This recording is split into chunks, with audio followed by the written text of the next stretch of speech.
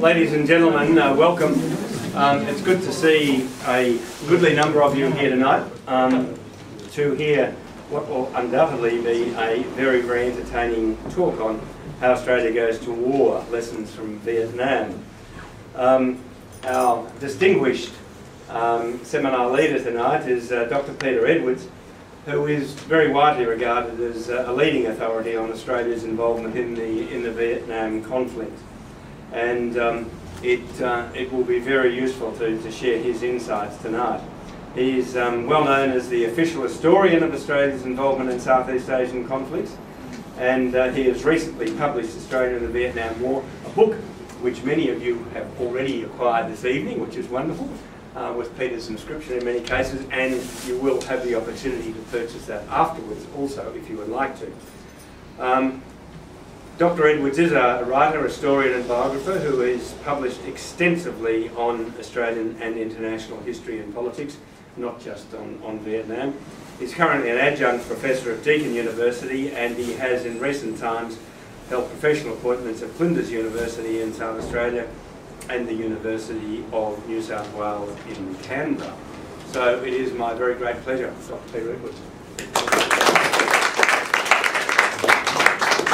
Thanks very much, and thank you for the invitation to come here. As a lad who grew up in Perth and is now living in Melbourne, I can assure you that any invitation to come to Brisbane between April and October will be readily accepted. We're becoming almost inundated, I think, with the commemoration of the centenary of the First World War, and especially the centenary of Anzac. Now, that's all understandable enough, but there's a problem with that, because we Australians tend to think about issues of war and peace in all sorts of ways in connection with anniversaries. And it's an unfortunate coincidence that the centenary of First World War coincides with remarkable precision with the half-centenary of many of the major dates to do with Vietnam.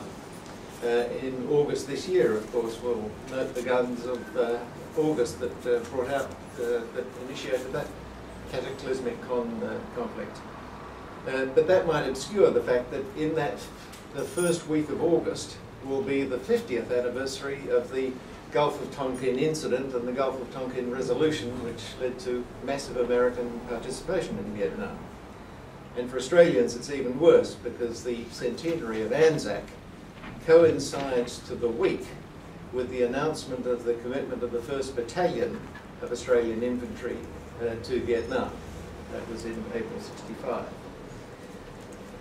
I think that's unfortunate, because the lessons of Vietnam, or as I shall explain, the Vietnam era, and I'll explain why, you'll see why I think that's important, are in many ways more relevant to our current and likely future challenges.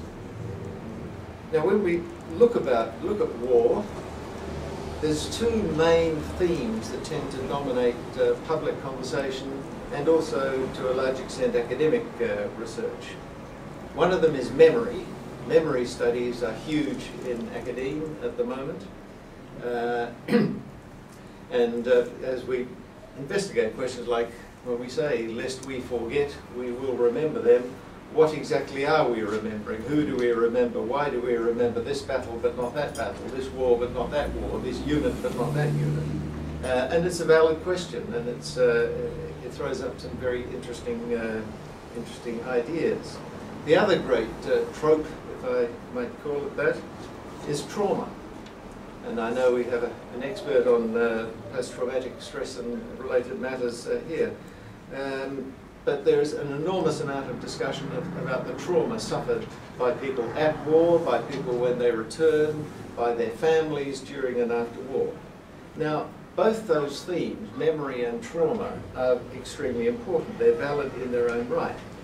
But sometimes it seems to me that they draw attention away from asking the strategic questions.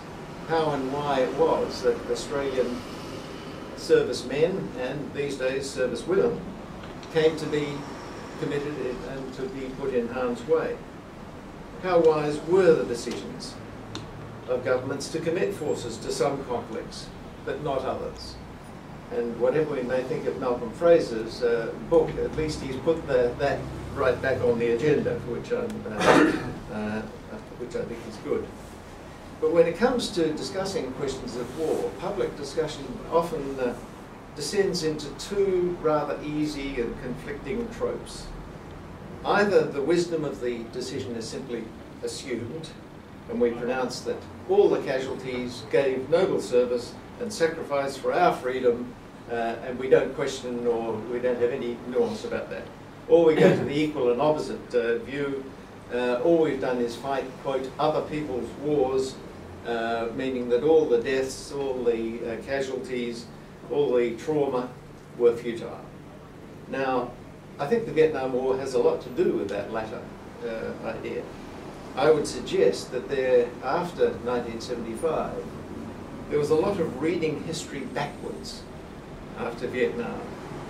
The idea that Vietnam was not our war, it was America's war, became entrenched.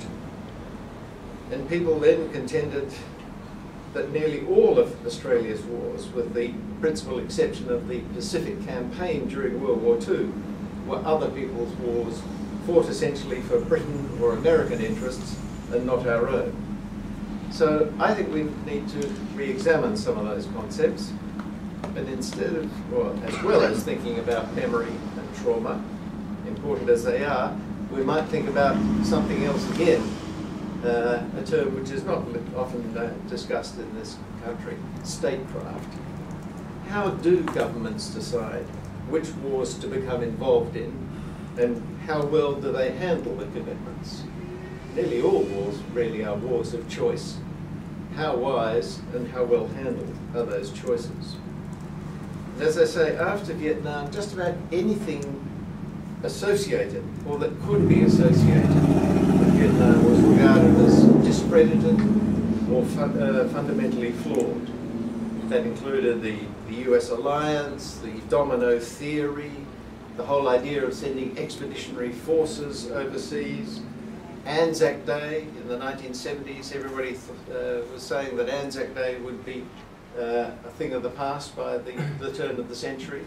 Instead, of course, it's totally different. Even Australia's military traditions were all regarded as suspect. Vietnam veterans themselves were seen only as damaged people, mentally and physically. Now, much has changed. We have, for the second time, a Vietnam veteran as Governor General. That would have been inconceivable in the 70s and 80s. And we have Labour Prime Ministers proud to assert that we are a loyal American ally. In fact, next month I think Tony Abbott's going to make his first visit to the White House as Prime Minister. And as you no doubt know, on such occasions, if there isn't a major topic, obvious topic of discussion, the two sides often agree on what's known as the announceable. Something nice that can be announced to show how well both sides are getting on. Well, 3 years ago, there was such an occasion when Julia Gillard made her first visit to the White House as Prime Minister. And the announceable on that day was that the Australian government will be donating $3 million of Australian taxpayers' money to ensure that the new Vietnam Veterans Education Centre in Washington, next to the famous Vietnam Wall, a sort of combined museum and memorial, that education centre would have a significant Australian input to show, to remind policymakers and the American public at large that they had a loyal Australian ally in Vietnam. Now, if you had said in the 70s and 80s that a Labour Prime Minister would announce something along those lines in a visit to the White House, you'd have been regarded as, well, seriously damaged. So let's look again at the general strategy of not just the Vietnam War, but what I've called the Vietnam era. The era of Southeast Asian conflicts from the late 1940s through to the end of the Vietnam War in 1975. The general strategy that Australia applied at that time was was generally known as forward defence. Now, after Vietnam, that was generally derided and denounced. It was supposedly racist and crudely ideological. We were said to be fighting an imaginary enemy. We were conflating fears, traditional Australian fears of the red peril and the yellow peril, combining them all into a simplistic notion that we must fight them up there before we have to fight them down here. Now, I have to admit that some of the propaganda, some of the political statements that were made at the time, not least election posters during the 1966 election, did contribute to that sort of idea. But what I want to suggest to you today is that forward defence at its best was rather more nuanced and sophisticated than that. In fact, I think that forward defence had the makings of something which strategists like to call grand strategy. Or the British prefer that phrase, the Americans sometimes prefer the phrase national strategy. And in fact, it's, and this may sound a bit of an oxymoron, it's a modest grand strategy. Because what I think happened during the period from 48 to onwards was that a sort of template emerged, and particularly after the Korean War of the early 50s, a template emerged by which the Australian government decided which conflicts it was prepared to commit Australian forces to and under what circumstances. And there were several criteria, several elements of this. Firstly, and perhaps most importantly, Australia was only going to commit forces. It would only fight in Southeast Asia. Now that seems obvious enough in retrospect. It was the great cauldron of politics at the time, and obviously very close to us.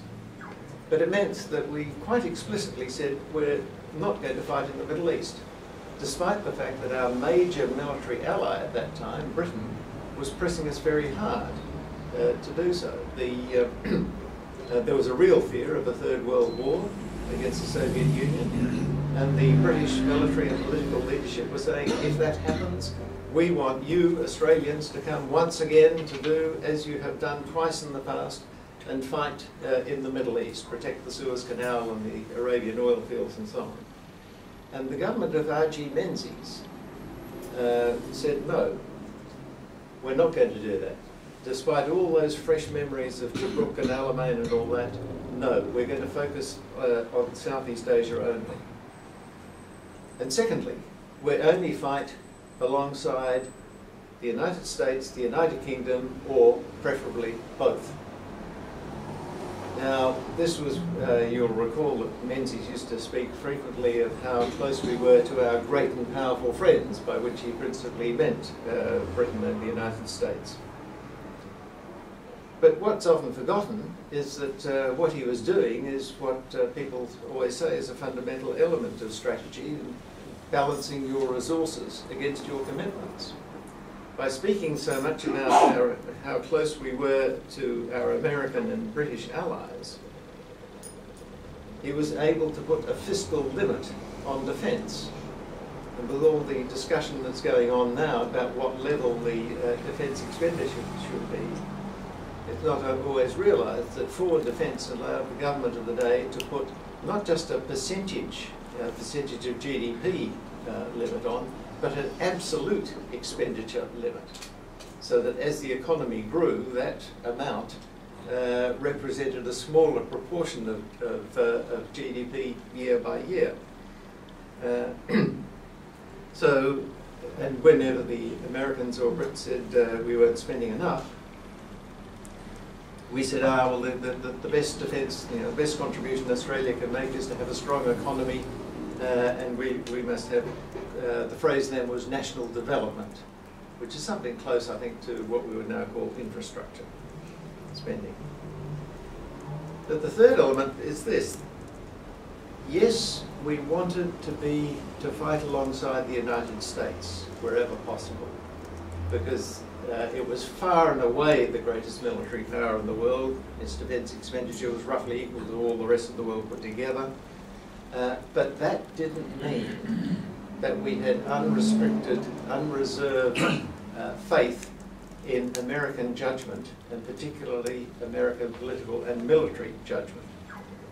One element of that was what I've like to call the MacArthur syndrome, going back to the experience of the Korean War, where MacArthur was regarded as a brilliant general, and the Incheon landing was a brilliant strategic move that saved the Korean War.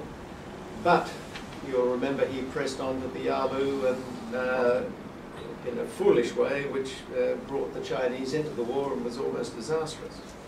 And there were various other examples during the 1950s, the Quemoy-Matsu crisis and others, where the Australian government was very suspicious of the American high-level political and military decision-making. And for that reason, it always wanted to have others involved, preferably the British, because there was a strong feeling that the Americans had the military power, but the Brits had much more experience and much better judgment in which wars to get into and which not to. But also, we like to be in a multilateral and preferably multi-ethnic environment. This again came partly out of the Korean experience. We were in a 16-nation coalition. We like to be in what the diplomats call in good company. And so during the 50s and 60s, we talked a lot about fighting with our Commonwealth partners, and we talked a lot about SEATO, the Southeast Asia Treaty Organization, meant to be a sort of Southeast Asian equivalent to NATO. It proved rather flawed, and it became discredited afterwards. But the Australian government clung to it for a long time and tried to say that its commitments were consistent with SEATO, even when that was stretching the facts to their limit.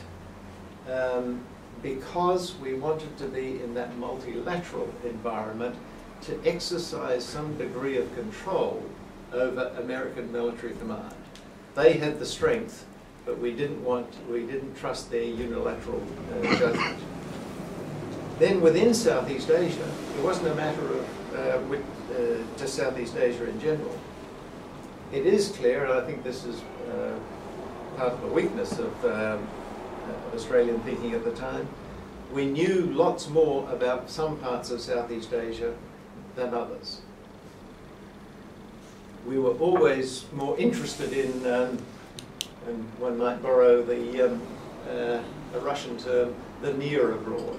In other words, we were always much more interested in and had more knowledge about the band of islands and peninsulas to our immediate north, what today are the countries of Malaysia, Indonesia, Papua New Guinea, and their neighbours, East Timor and so on. But especially Indonesia. So, and furthermore, our allies weren't given carte blanche. We would give them rhetorical support because our fear was always that they would withdraw from the region. But we challenged their military policies, we challenged their diplomacy. And on many occasions, but not all, as I'll discuss, we exercised some strongly independent diplomacy in the region. And the last criterion by which you should judge a strategy, I think, is does it have public support at home? You obviously have to have domestic political support, and that brings it into the area of party politics. It's obviously desirable, if you can, to have a policy which is either bipartisan or which has the opposition divided and on the run. The question is always, and I'll come to this, which comes first, the policy or the politics? So with those criteria in mind, let me look very quickly at the three military commitments that Australia engaged in during this era. The Malayan Emergency, 1948 to 60, the Indonesian confrontation of 63 to 66, and the Vietnam War, in which we were involved from 64 through to 75. Firstly, the commitment to the Malayan emergency. I won't go into all the details. You will, of course, read the book to discover that. But let me just make a comment on how the decision was made. The major decisions came up when Menzies was a new Prime Minister, newly elected in 1950.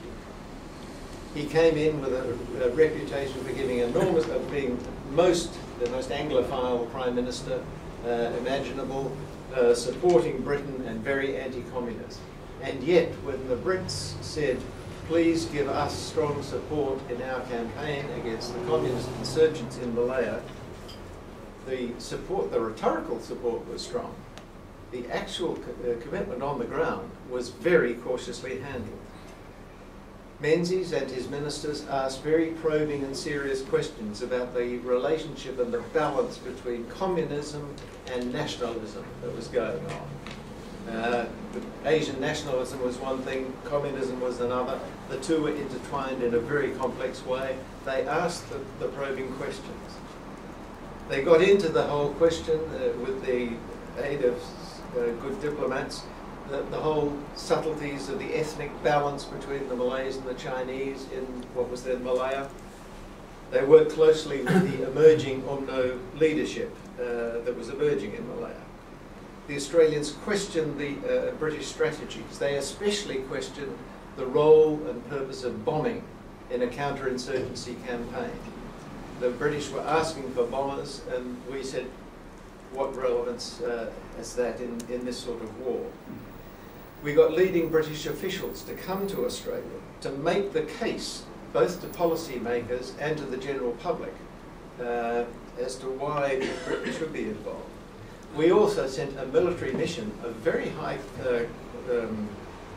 caliber, if I may use that phrase, military people to Malaya to make their own independent assessment, so that the public could see that we were making our own independent assessment, and even to advise the British on what the tactics on the ground and the strategy should be.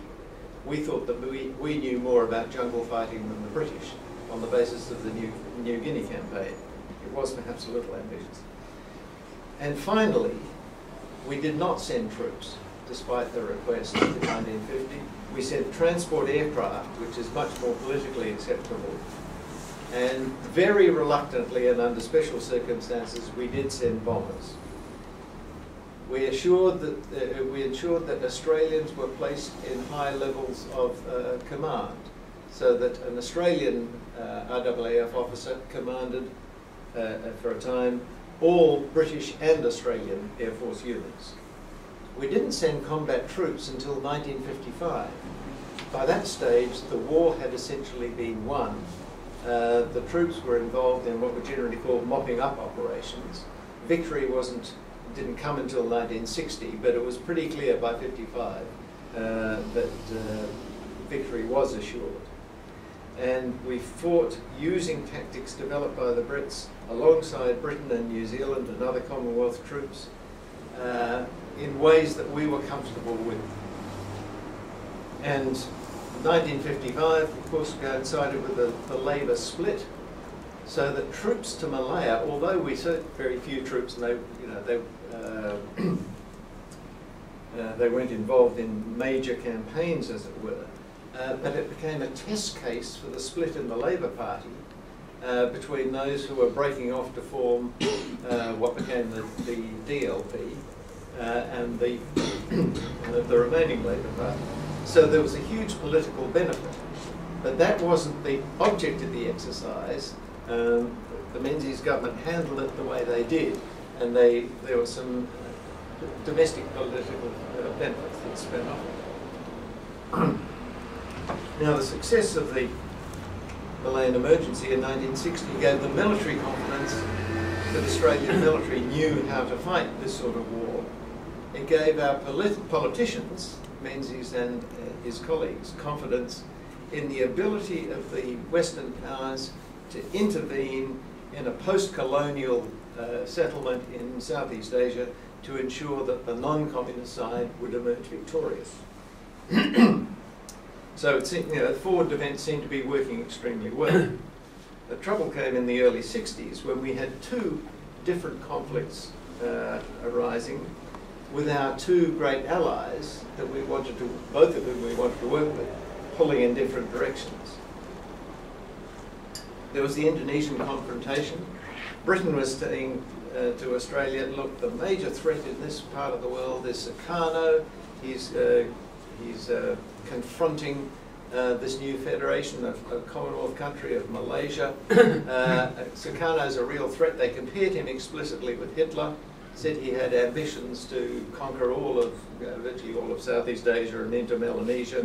At the same time, they were saying, don't get involved in Vietnam.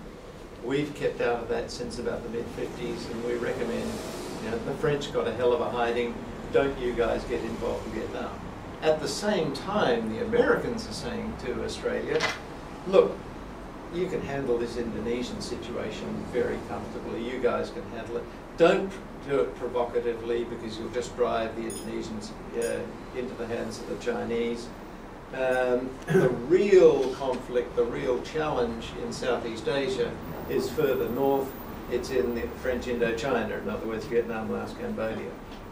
So we had those two conflicts going on side by side, pressed by our two allies in different directions.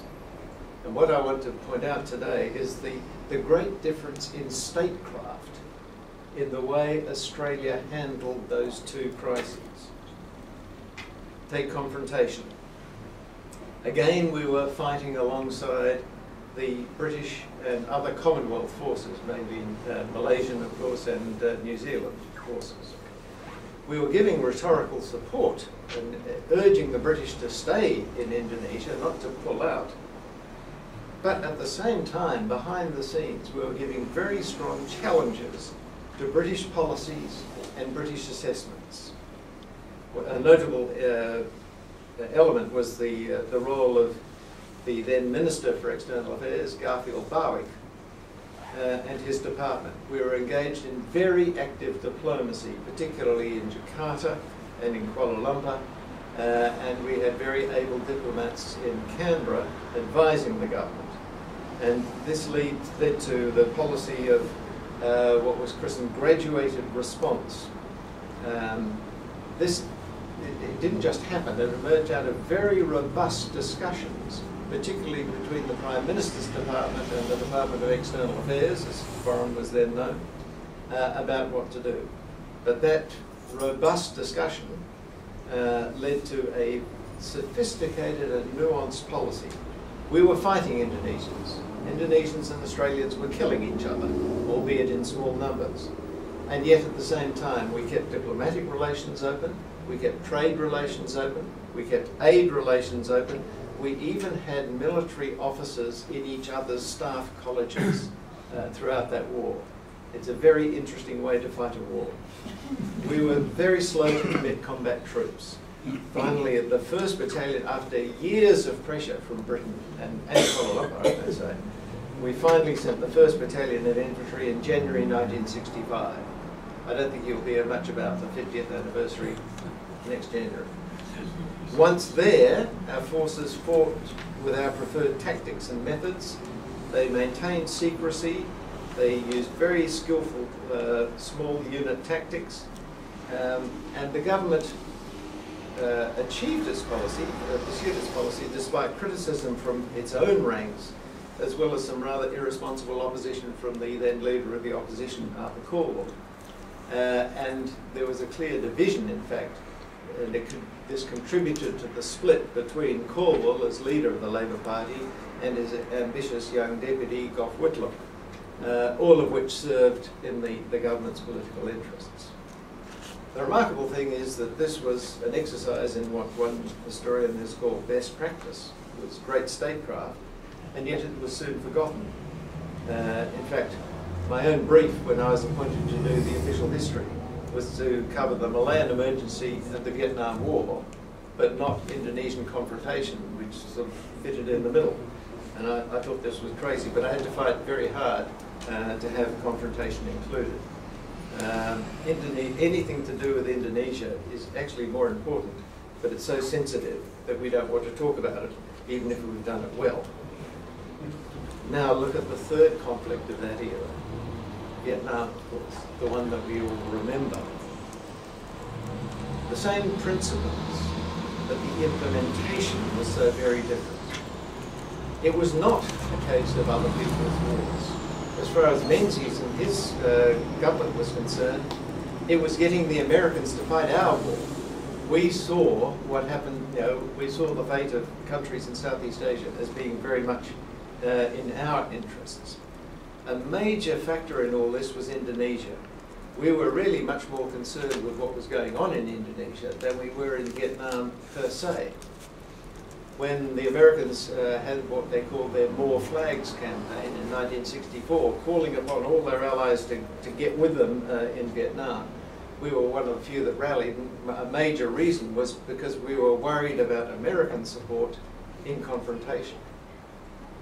At the end of 1964, when we introduced conscription and a number of other military measures, the famous ballot that led 20-year-olds to go off to Vietnam, the documents that went to Cabinet at that time said, well, we need to do it because there's a lot of conflict in the area and we may be facing 3 conflicts in the region. The first and most obvious is an escalation of confrontation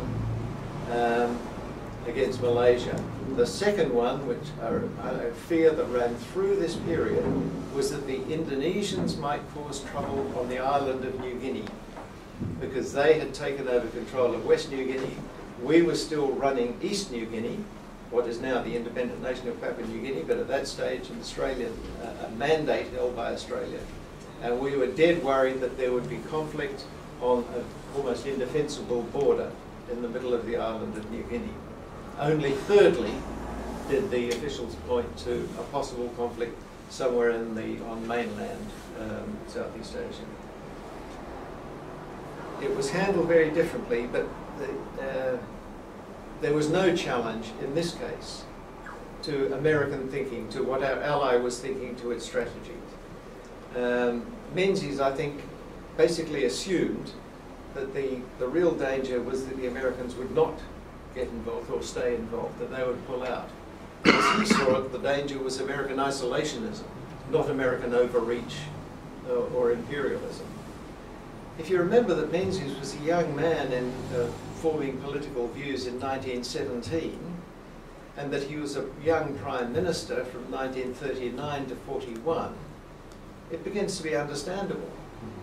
Anyone of that generation would tend to think that the real question is, can you get the Americans involved in a war in which Britain, the British Empire countries are involved in? Once they're in, it's all over. They couldn't possibly be beaten. It was an understandable view if you came from that generation.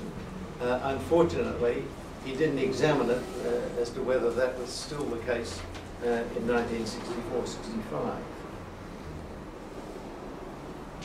As we say, we knew, and the Australian public, the Australian media, Australian officials, knew much less about mainland Southeast Asia than it did about the Indonesia, Malaysia, Papua New Guinea area. We had no diplomatic representation in either Hanoi or Beijing to ask our own questions. Officials who did know something were sidelined quite deliberately.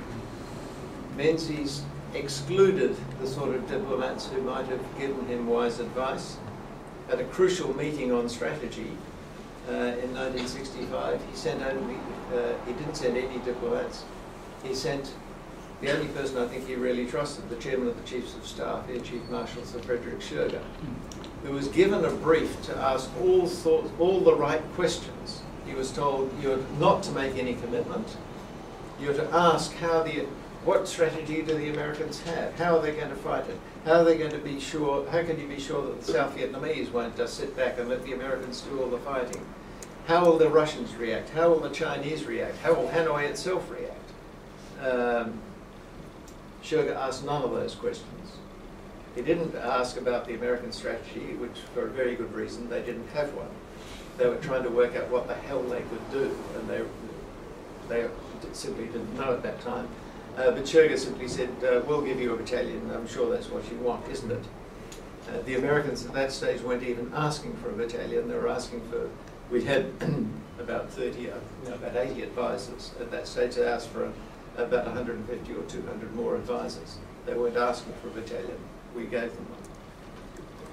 So what I'm saying is that the way it was handled had a huge effect on the outcome. There was no exit strategy in place. There was no limit on the duration or the size of the commitment. And this made it hugely difficult a few years later, by 68 or 69, when later Prime Ministers like John Gordon clearly wanted to get out and felt they'd been locked in. So, in my view, in 64, 65, the Australian government probably had to do something in Vietnam in its own interests. There was some validity to the domino theory. There was some validity in the insurance policy argument that we had to hold our weight to in the American alliance. And I can discuss later, if you like, I can expand on that later. But my point is that the commitment should have been much more carefully handled, as it was in the case of the Malayan emergency and Indonesian confrontation. And had we done so, the costs and benefits, the cost-benefit ratio, if you like, might have been very different. So let me just sum up by saying, what are the lessons of that era for policymakers today? First and most obvious one is that Australia's strategic calculus, if I could use that phrase, the decisions for or against becoming involved in a war, are not the same as our allies, even when alliance maintenance is a major reason for involvement. I've just been reading Bob Carr's diaries, and there's a line in there where Dennis Richardson, his deep up little head, says to Carr, "Our interests are not the same as the great powers." And Carr says, "Ooh, that's good, that's acute. You know, that's really sharp. I like that." I thought, well, it might perhaps have occurred to you before.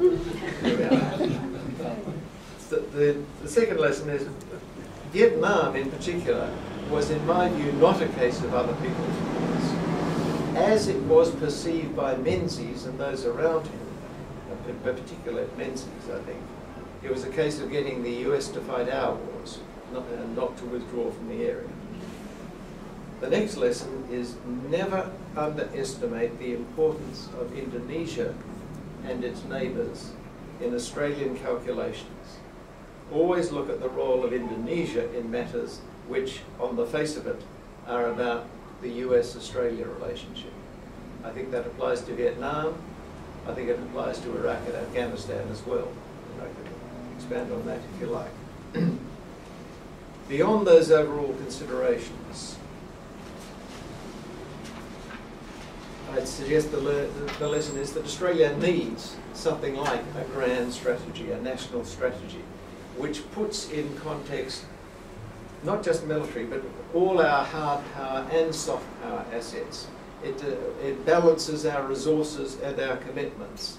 It balances our alliance relationships with our need to have an independent diplomatic relationship, particularly with our neighbours. It defines our primary strategic interests so that we'll say, yes, these are so important that we will defend them militarily if necessary. But outside that, we can say no to requests for assistance without jeopardising our relationship. It seems to me that forward defence met a lot of those criteria. But, as the philosophers like to say, that was necessary but not sufficient. You need to have not only a good strategy, but you need to implement it skillfully. And when you apply a strategy and you implement it in each particular case, you need to have a clear political aim as to what it is that you're trying to do, and to have a military strategy which is capable of achieving it. And that includes an understanding that sometimes merely preventing or delaying a bad outcome can be a valuable contribution rather than having some unrealistic definition of victory, which you then have to keep modifying as it gets out of reach. Secondly, you need to exercise an independent diplomacy with a well-resourced, a trusted and confident diplomatic service. There's a lot of talk at the moment about how run-down DFAT has been over the last 10 or 15 years. I support all that, but it's not just a matter of how many embassies we've got and what parts of the world they are. You need to have experienced and trusted people, people in whose judgment, people who are capable of thinking long term, and in whom the government of the day has confidence. You need, even when working closely with allies, to make your own political and military assessments based on the best possible information, and to know what's going on inside your allies' minds and governmental structures, as well as what's going on with your enemies.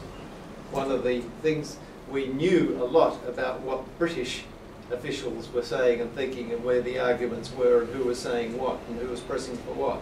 We knew much less about the Americans. We tended to accept that if the White House or the State Department said something, well, that was American policy, without realizing that Congress or any of the other players in the game could have very different views and lead to different outcomes. You need to keep refining your military strategy to ensure that it's in tune with your grand strategy, to keep your aims and means in balance. You need to have a clear exit strategy to control how many people you send, the size, the duration of the commitment, and how and where they're deployed. You need to have clear rules of engagement, and above all, don't deploy conscripts. And in terms of domestic politics, don't manipulate foreign or defence policy in order to get short-term domestic gain. That is likely to backfire. But if you have a sound policy, it will create political benefits if it's well understood. So by those criteria, I think the Malayan emergency and Indonesian confrontation score pretty high marks in statecraft. The Vietnam War, by contrast, was maybe a C plus B minus, and it got rather negative after a few years. It's not just, you've got to have the strategy, but you've also got to ensure that its implementation is well handled if you're going to have a good outcome at the end.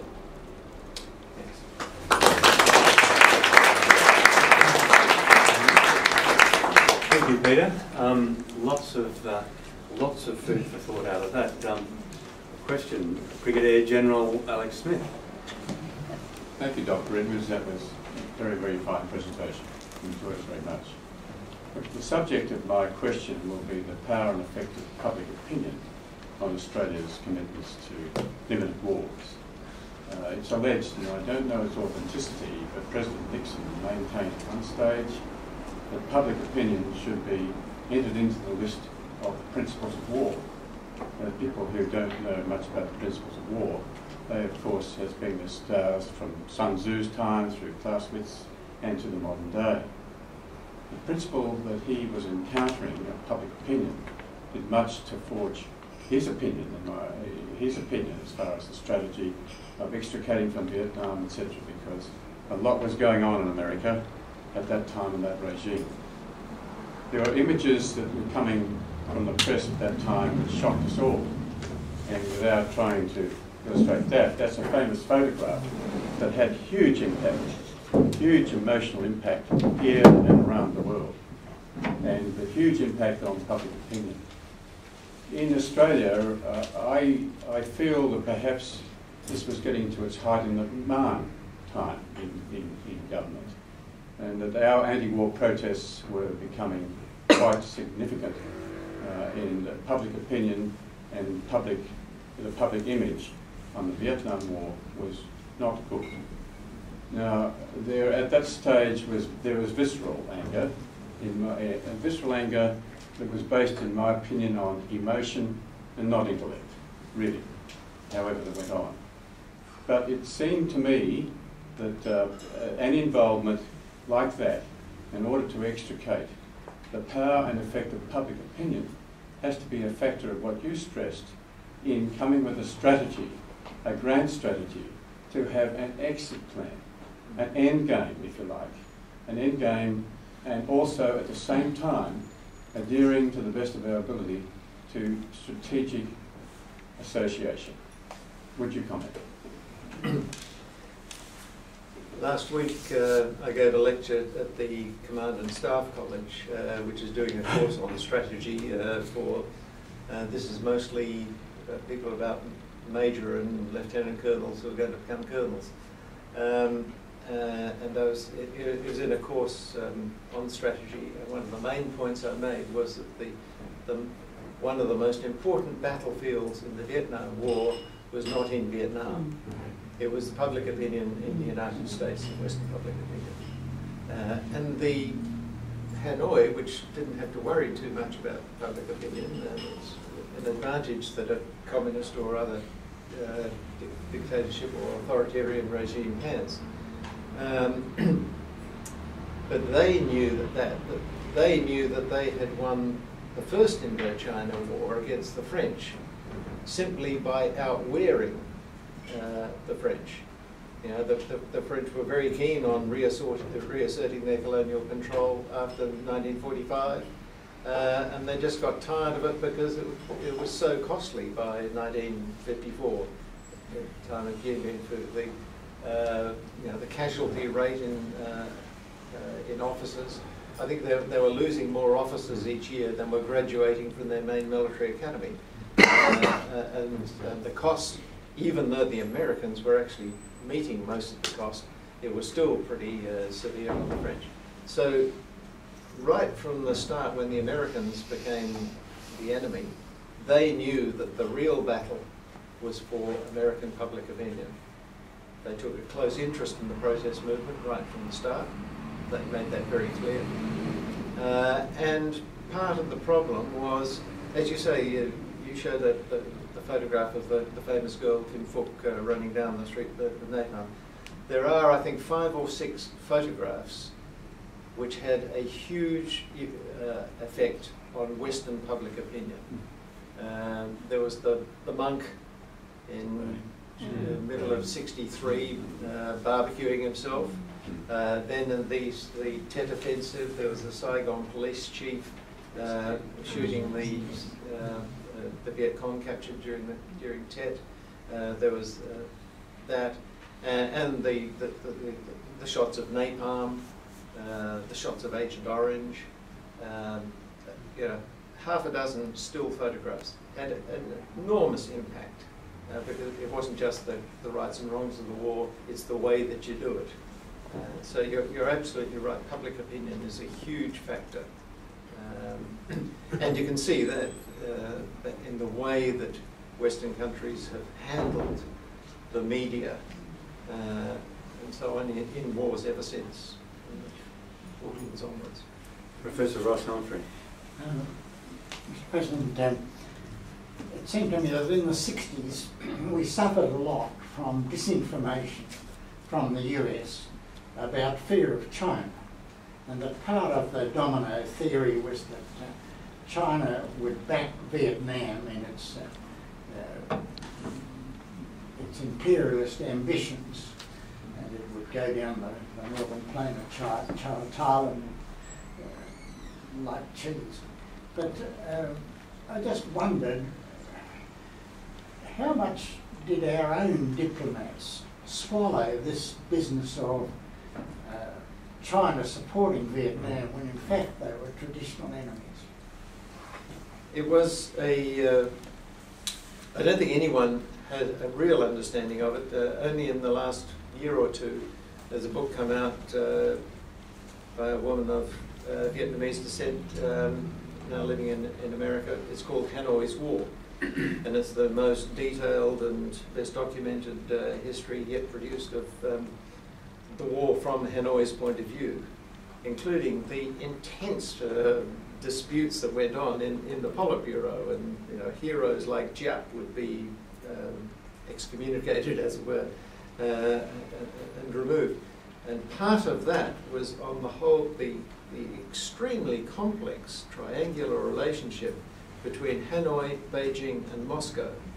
Now, yes, there was this excessively simplistic view that Hanoi was simply part of a monolithic communist bloc, and that view was still being portrayed even after the Sino-Soviet split was a matter of public record. But the Chinese did give a lot of support to Vietnam. What I think the West failed to realise was that they didn't really want North Vietnam, then all of Vietnam, to become too powerful. There was this traditional enmity, but it also suited China very well to have a war going on which was weakening both the United States and the Vietnamese. And they were showing how they're showing their support for a fellow communist country, sort of supporting their claims to be the leader of the global communist revolution against their rival Moscow. Moscow had corresponding views. The Chinese had something like 300,000 people serve in Vietnam. They were never in the front line, because Ho Chi Minh and his colleagues ensured, I mean, the minute there was somebody who was identifiably Chinese was, shot or captured or whatever, that would have had a huge propaganda victory. But the Americans were trying to win the war by bombing. That was rather futile because most of the arms and other supplies were coming from the Soviet Union and China and other Eastern Bloc countries like Czechoslovakia. And you couldn't bomb them without starting World War III. But the anti-aircraft operations, which caused enormous, I forget the exact figures now, but the Americans lost a lot of planes and a lot of pilots in that campaign. That was Chinese and Soviet anti-aircraft. In fact, somebody's done a sort of oral history of veterans from, including Soviets and Chinese, and the Chinese recall that they were sent off to fight in Vietnam with the clear instruction: your job is to shoot down more American planes than the Soviet guys are doing. that was the competition. That's what it was all about. But the domino theory was valid to the extent that Ho Chi Minh could not have gained as much control as he did by '54, even over North Vietnam, without having the support of China, having sanctuaries in China, having supply lines from either directly from China or through Laos, the Ho Chi Minh Trail, and also through Cambodia as well, as it happens. Soviet and Chinese support was immense, but there were also times when, particularly the Soviet Union, was trying to advise the Vietnamese, look, we're after peaceful coexistence. We don't want to provoke the Americans into a world war. Can't you just take it easy a bit? And in fact, it was the Americans and the Russians and the Chinese who convinced a very unhappy and reluctant Ho Chi Minh to accept partition in 1954, when they felt that they really earned the right to control the whole country. And afterwards, it was by no means clear that there was a time when the Soviet Union indicated it was quite happy to have both North and South Vietnam in the United Nations. And Hanoi was very upset about that.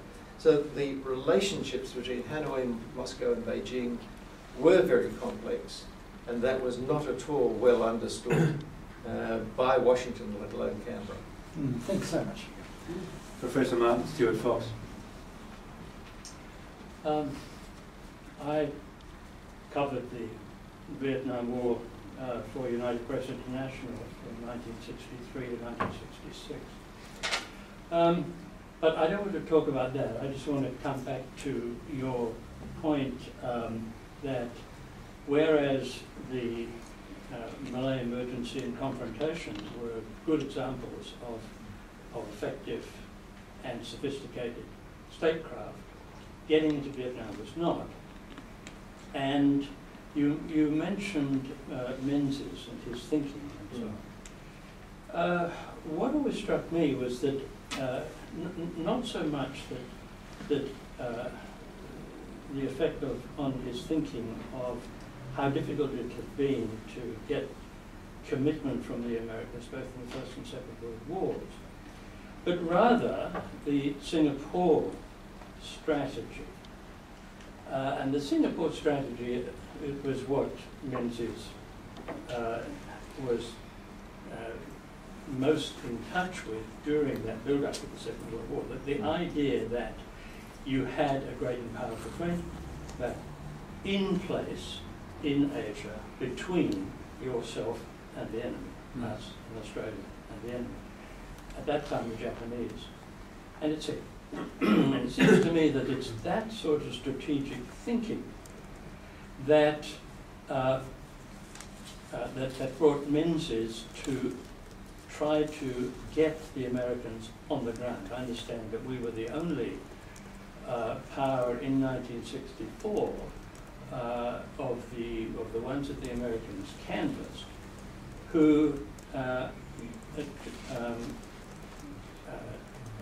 reinforced the idea that the United States should go into Vietnam.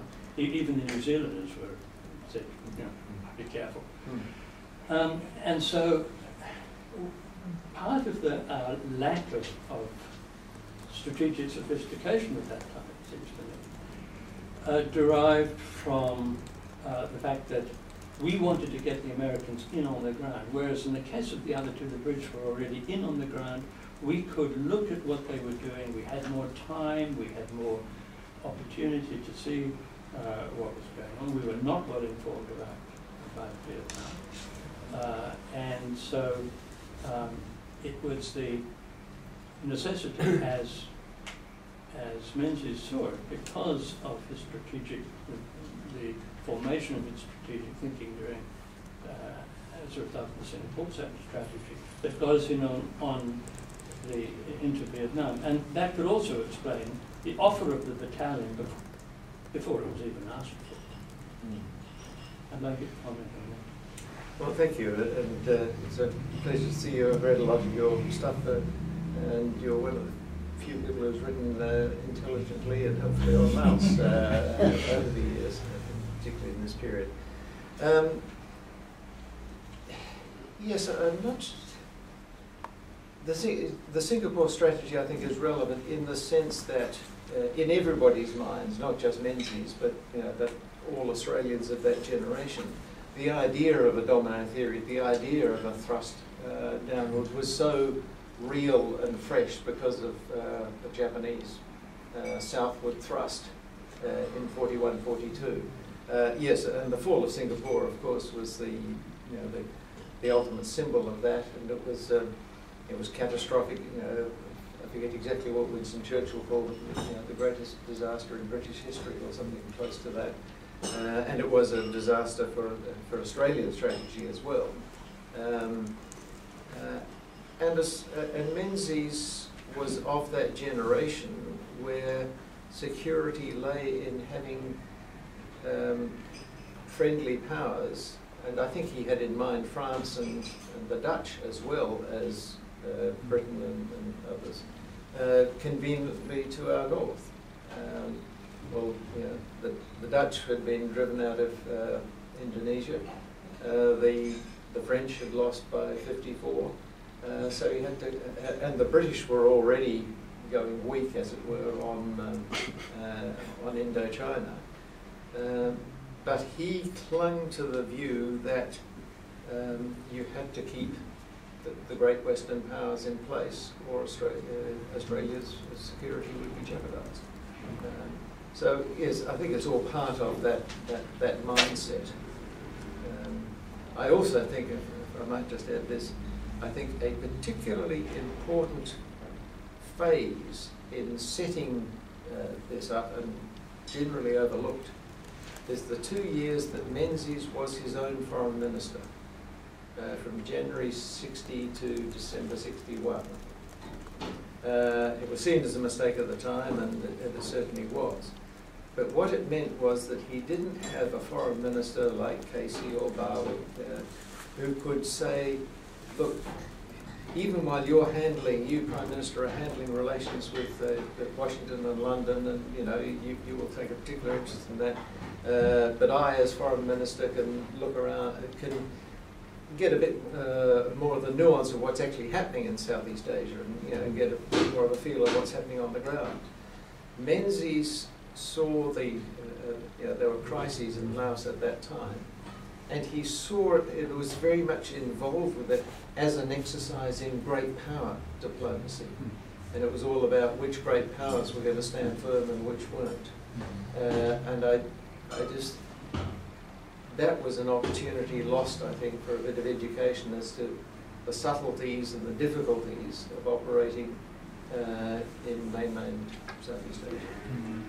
Perhaps the last question from James O'Neill. Yes, thank you, Peter. It's very interesting. I just perhaps refer to two matters that you touched upon but didn't pursue. The first is that the extent to which these decisions made by politicians are actually outside of control.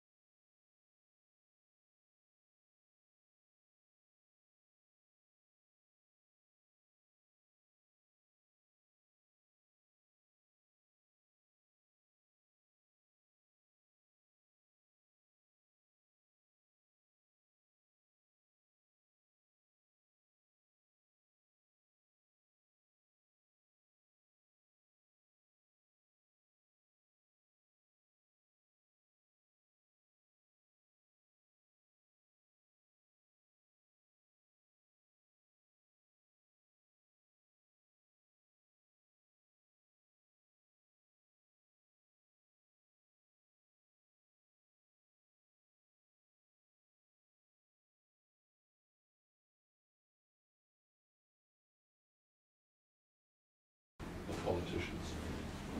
And the scenario which is created has its own momentum. And going back to 1954 Geneva Accords, after the defeat at Dien Bien Phu, the decision was made there to have elections for the whole of Vietnam. The Americans refused to allow those elections to proceed on the basis that they knew Ho Chi Minh would probably win. And then they sent their advisors and it built from there. Then you had John F. Kennedy's speech at the American University in June 1963, in which he called for a totally different approach to foreign affairs. James Douglas suggested that he actually signed his own death warrant with that speech, and I think there's a lot in that thesis. But he also signed National Security Action Memorandum 278, 3 weeks before he was assassinated, which called for the withdrawal of all American troops from Vietnam by the end of 65, sorry. After he was assassinated, the very first memorandum that Johnson signed was reversing NSAM 278, and that led to the great growth of troops, based on the lie, which you referred to, of the Gulf of Tonkin incident, which was entirely false narrative given to us. And that's a characteristic of American foreign policy, getting into wars based on a lie, as we know from Iraq and from Afghanistan and so on and so forth. The second aspect I'd like you to respond to is that we see this in terms of what we are doing, what effect it has on us, the trauma for the soldiers and maybe the civilians in Australia. We tend to forget that the trauma is infinitely greater that is visited upon the victims of our aggression. Well over 1 million Vietnamese killed, Agent Orange, and so on and so forth, destroyed the civil structure of their society. And we don't, in my view, give enough thought to those consequences of our actions. Well, to take the last point first, I certainly think it is true, and I think that if there's ever a consensus in what's I think Bob Carr calls the internationalist orthodoxy of American foreign policy people. They would regard Vietnam, Iraq and Afghanistan as all major strategic mistakes, and pretty much for the same major reason, that they underestimate the importance of local politics and look at whatever is happening through a global prism, the Cold War or the war against jihadism or whatever. Which is not to say that Australia has the same interest. And what you say about the impact on the local people is certainly correct.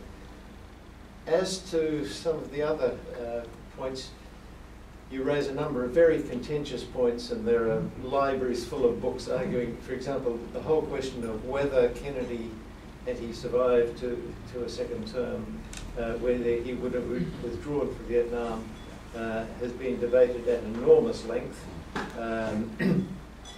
And probably one of the leading historians on this is Fred Loggerwell, who's just won the Pulitzer Prize for his study of American involvement in the French War. And I think he leans, but you know, it's by no means a clear-cut thing to supporting that view. Yeah, there was another point. I'm sorry.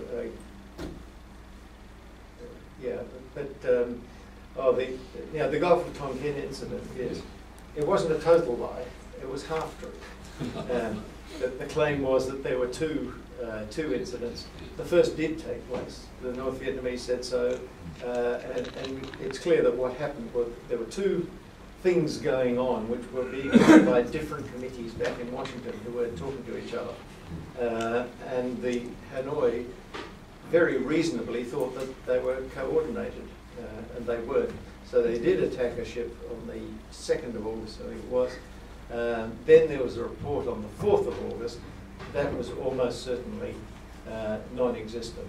And in fact, the naval commander said, even at the time, hey, look, you know, our sonar operators might have got this wrong. You know, it's possible that there were just sort of blips on the screen that weren't actually torpedoes fired at us. But by that stage, the political momentum was already taking off in Washington. At that point, I think we'll have to wind up. I will ask our Vice President, Dr. Caitlin Byrne, to deliver a vote of thanks to Dr. Edwards. Thank you. Thank you. Look, I can't tell you what a pleasure it is for me to be saying thank you to Peter this evening. We actually met a couple of years ago by phone when I took over the role of the book review editor for the Australian Journal of International Affairs, and I'd never done this role before. Peter, of course, had been the editor-in-chief of the journal and has a long association with our institute, and we had a long conversation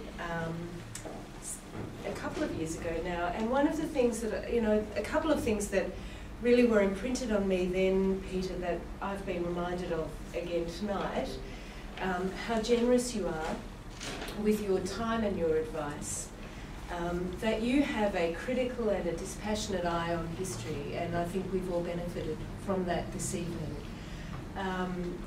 Let me check my notes, because there was another point. I took so many of them. Oh, that you really have shared with us a methodical approach in viewing Australian history, particularly our history in war in Southeast Asia. We often like to categorise certain events into little pockets, but I think you've given us a much broader view of some of those events, particularly relating to Vietnam. I noticed that you caution us against reading history backwards, and what a great example you gave us in reminding us of the value of statecraft. And we're here talking about war, but you've emphasised the importance of an independent, capable, well-resourced diplomatic corps or diplomatic service, and I think that we can never underestimate the role of diplomacy, the value of hard and soft power, and some of the lessons that we can learn from history that continue to remain valid for us today. So I hope you will join with me in thanking Peter in the usual way.